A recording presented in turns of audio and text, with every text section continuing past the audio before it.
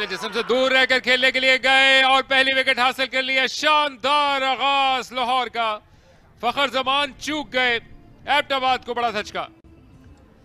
Perfect line, perfect length left hander के against, और फखर जमान जो काफी गैप के बाद आ रहे थे, आसान नहीं होता अपनी फॉर्म को कंटिन्यू करना, मोमेंटम में रहना। पहले ही बॉल को चेस करने चले गए और उसका खामियाजा भुगतना पड़ा एबटाबाद को भी और फखर जमान को भी।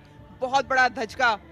यहाँ पे कोई परेशानी नहीं होगी आमिर को। अच्छी लाइन थी, एक्यूरेट लाइन थी। आई थिंक फास्ट बॉलर्स के लिए इस तरह लेफ्ट हैंडर को कराना बहुत बाहर गेंद था जिसको चेस करने चले गए। और अच्छा कैच है, पहला झटका एबटाबाद का और काफी बड़ा।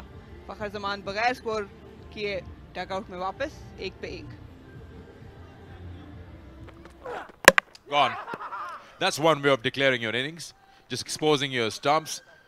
I don't know if that's a very smart idea when you're 91 and you've got all the different kind of bowlers available to you to score your runs from, and you gift your wicket away. That's the first brain fade from Abbottabad today.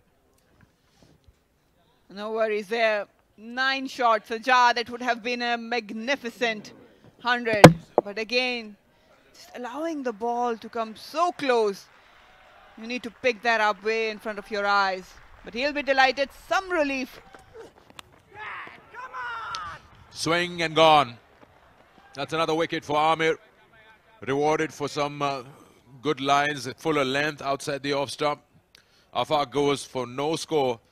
The catch is taken by the keeper. Well, he had to go Afaq. Again, pushing for bigger numbers here. Just trying to create some room and then probably trying to eye down the ground. Was far away from that delivery, far away from the pitch, and that actually was very costly for him. He'll be happy. Got 2 in his over. Gone with on not 168 for 3.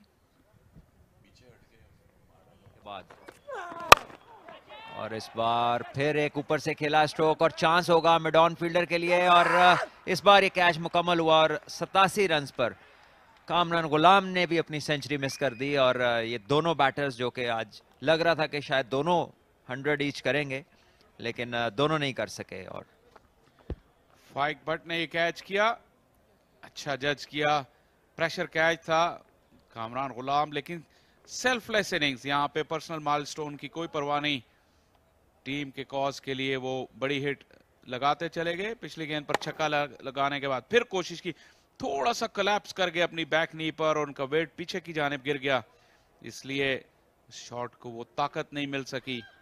और